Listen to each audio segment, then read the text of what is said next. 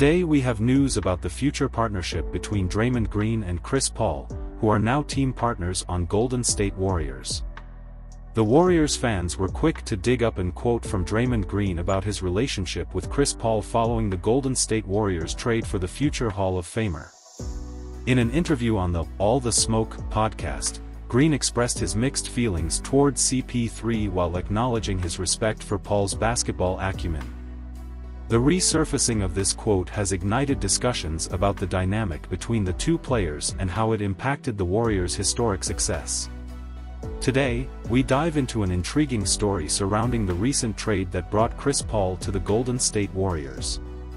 As the news broke, social media erupted with an old quote from Draymond Green resurfacing. Let's break it down. During an appearance on the All the Smoke podcast in April 2020, Draymond Green openly discussed his relationship with Chris Paul, shedding light on a complicated dynamic.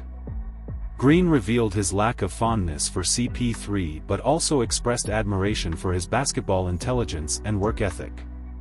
It's important to note that Green's comments were in response to a question about the Clippers-Warriors rivalry and Steph Curry's rise to superstardom. Draymond Green: I don't like CP at all, we don't have a good relationship at all. But I respect his hustle and I respect his IQ, he's smart as hell. Following the recent trade, Chris Paul expressed excitement about joining forces with Curry and the Warriors. The resurfacing of Green's quote adds an intriguing layer to their new partnership and the potential impact it could have on the team's pursuit of another championship. So, what are your thoughts on Draymond Green's candid remarks about Chris Paul?